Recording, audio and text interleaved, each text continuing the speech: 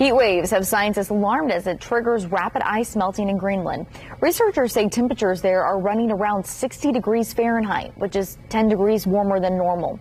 Reports from the National Snow and Ice Data Center shows between July 15th and the 17th alone, 6 billion tons of ice melted per day. That's enough water to fill more than 7 million Olympic-sized pools.